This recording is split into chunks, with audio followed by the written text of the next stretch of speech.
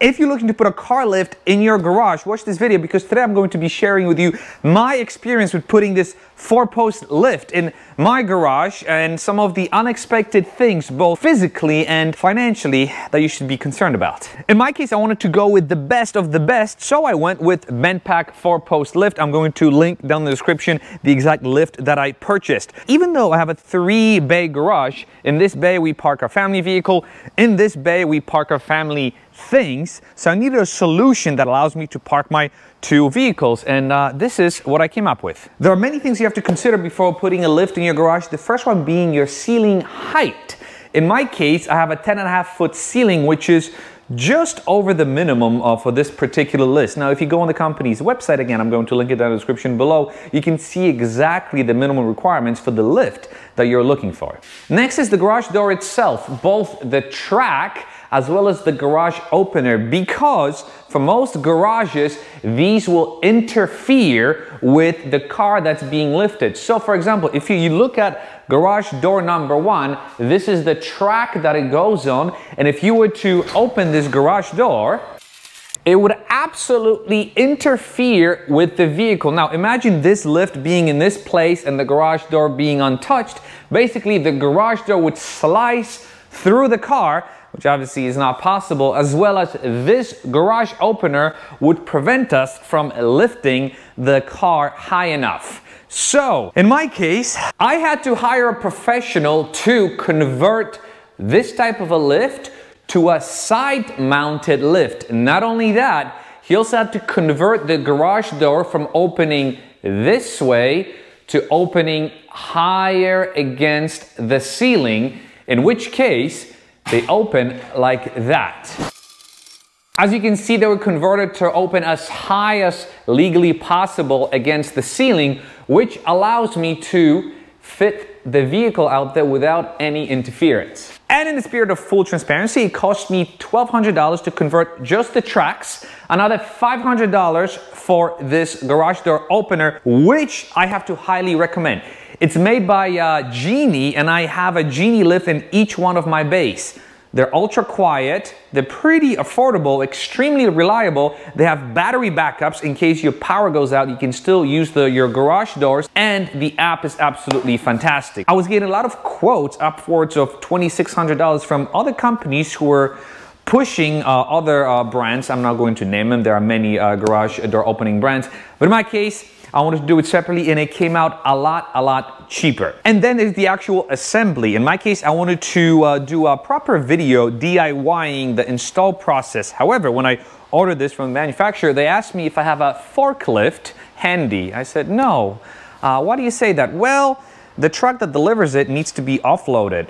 So I said, okay, can 2 people handle it? I have a friend who lives nearby, he can help. Nope, it has to be done by a forklift. And I kid you not, the company was very keen on the fact that I need a forklift to offload this package. So I started researching rental companies that would allow me to rent a portable forklift. The cheapest one I found was $450. I would have it for a week.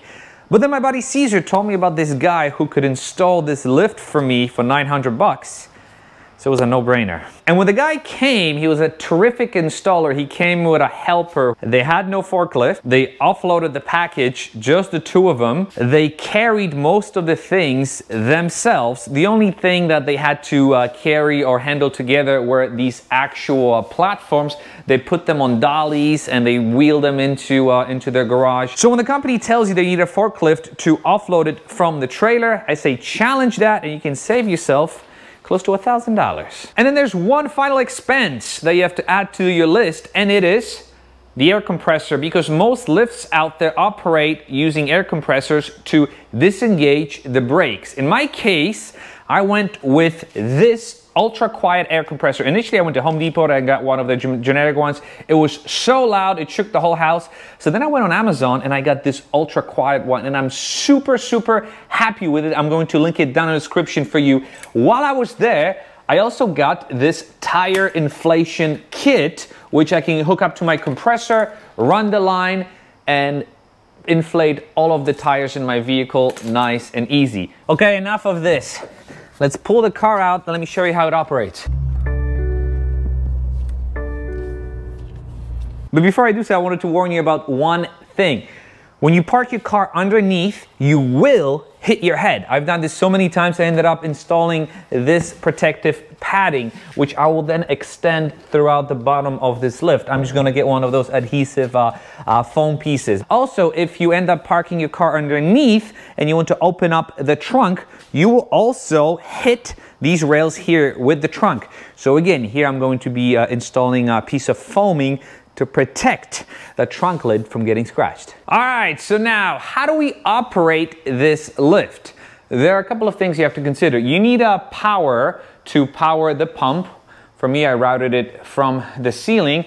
You also need the air hose, which is again sloppily installed. I have to clean it up. That powers your air compressor. To lower the car or to lift it, you have this button here. This button raises it. This button lowers it, but if you want to lower the button, you also have to keep pressing this button, which disengages the brakes. Final thing to note is there's no limit on how high you can bring this car. So you've got to set your own limit, because if you raise it too high, you might end up crushing your roof. So in my case, in the highest setting, I installed this tape, which does the following. So look, when I lift it up, I know this is the highest setting for me to lift it before I can comfortably engage the brakes. So when you get to that level, you simply lower the brakes, see, and then it rests on the brakes. Now, if you want to lower the vehicle on the lift, you raise it up again to loosen up the brakes. And then I'm gonna have to put the camera down, but essentially press this button and lower the lever here, and it's gonna lower the lift. This button disengages the brakes. This lever lowers it, but make sure all the towers disengage, so drop it slowly. And it's as simple as that. It takes about 15 seconds or so. It takes another maybe 30 seconds to lift up the car.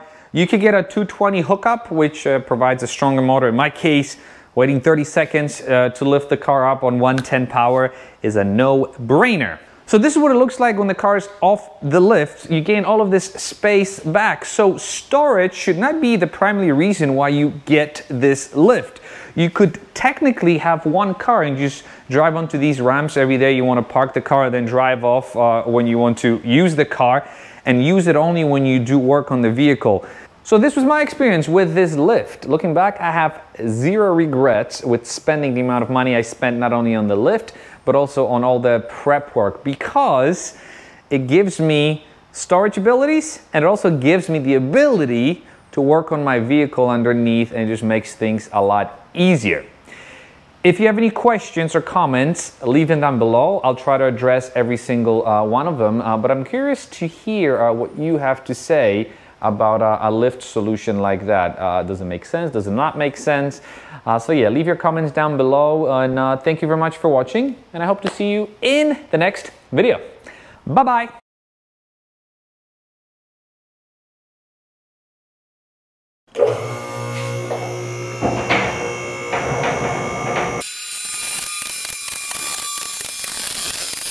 Okay, so I was a bit off, a minute 18 seconds. Still not too bad.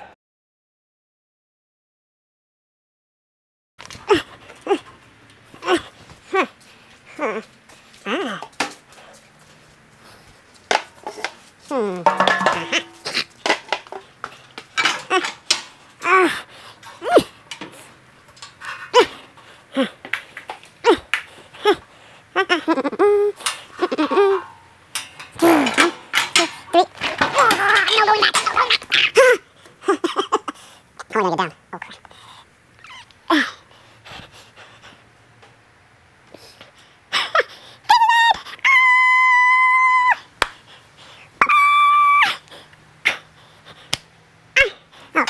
Oh, crap.